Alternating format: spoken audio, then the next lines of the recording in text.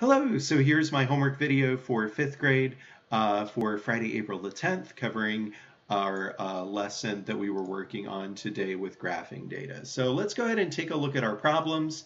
I'm going to try to write in as many things as possible, but I will probably not take the time to hand draw in sentences for this particular thing. So we only had 2 problems on the front, and I asked you to do the first 2 problems on the back. So let's go ahead and take a look at those.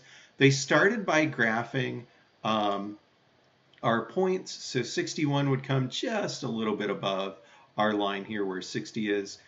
65 is going to go the halfway point between 60 and 70.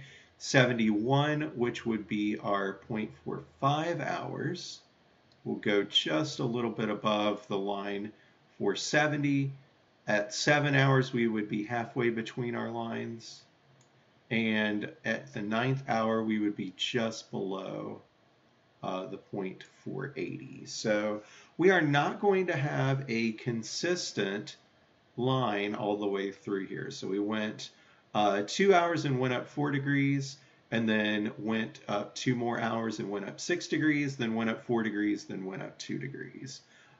So this is going to kind of match the way our temperature might work, but it's not going to be a set thing for each.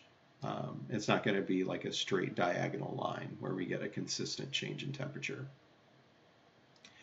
So our ordered pairs, I'll just write the first one, would be 161. Again, our hours are going to be across the x-axis, so that number will go first. Our next one would be 365, then 571, 775, 977. How would the ordered pairs be different if the temperature were recorded every hour for 4 consecutive hours? Well, the ordered pairs would be a little bit different because we would not make it past here. And we also would have 1, 2, 3, and 4 for our starting numbers. And we might have to guess at what the values for y would be. So even assuming that we are changing 2 degrees at this part, and then about 2.5 degrees, so we would go from 65 up to about 68 or so, then to 71. We're still going to kind of make an educated guess that we're going to fall somewhere in between these 2 spots for y. So that's about the best way that I could explain it in a way that might make sense for you guys. So number 2, let's go ahead and look at our points. So we want to write the ordered pairs. Again, what we are probably going to want to do is number count by 10s along here. So we have to go all the way up to 79. So 10, 20, 30, 40, 50, 60, 70, 80 would be our grid for that. And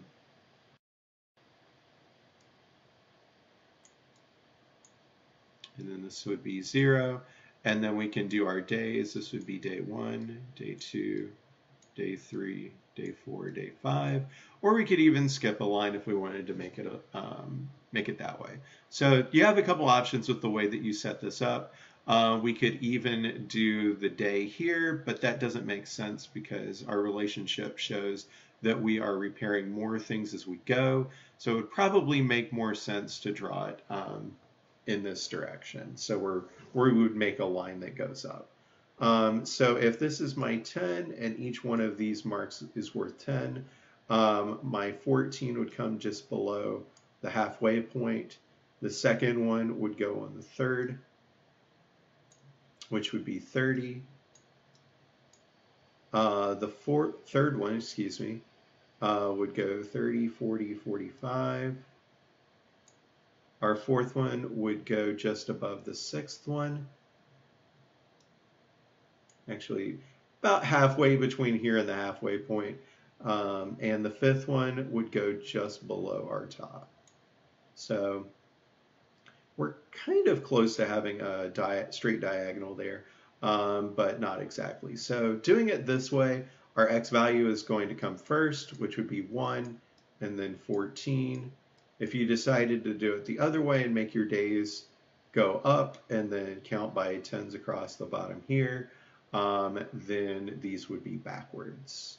And then our line would also kind of be doing, like our first point would be here, and then our second point would be up here for 30 and then 2. So it would change the way that the graph would look as well. Number 2, or part B of number 2. What does the ordered pair 230 tell you about the number of windows repairs? It tells us that on day 2 we repaired 30 windows.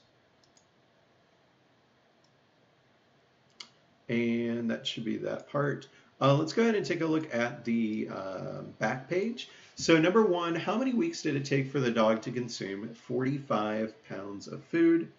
It would be right here. We can go across and then down, and that would be 6 weeks.